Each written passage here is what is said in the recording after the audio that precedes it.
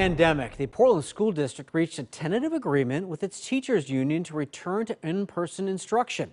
That means elementary kids in the state's largest district will go back into the classrooms April 1st. Our Lisa Balick has been following this. She joins us live in Southeast Portland with whether this is a done deal. Lisa.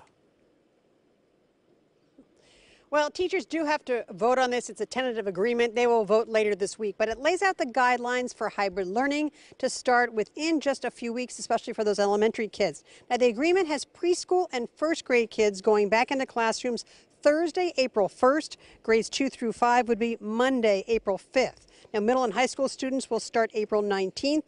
A hybrid model, again, meaning half in person, half online, but still students can choose to stay with all online learning for the rest of the year if they want to. Now, we don't have a lot of details of what's in the agreement until teachers have a look.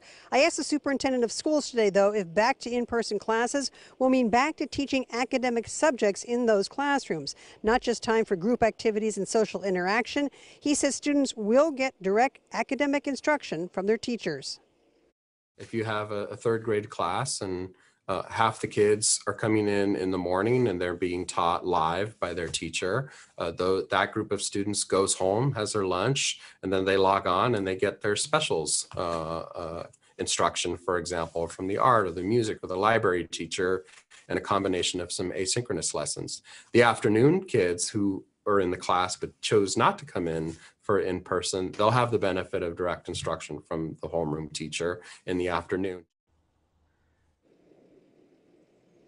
Now, the superintendent also told me school principals will be sending families information about class details in the next few days. Now, the Portland School Board and the Teachers Union both have to vote on this agreement, but we're told that they are both expected to sign off on it, and school will move forward in just a few weeks back into the classroom buildings. Live in Southeast Portland, Lisa Balick, KOIN 6 News.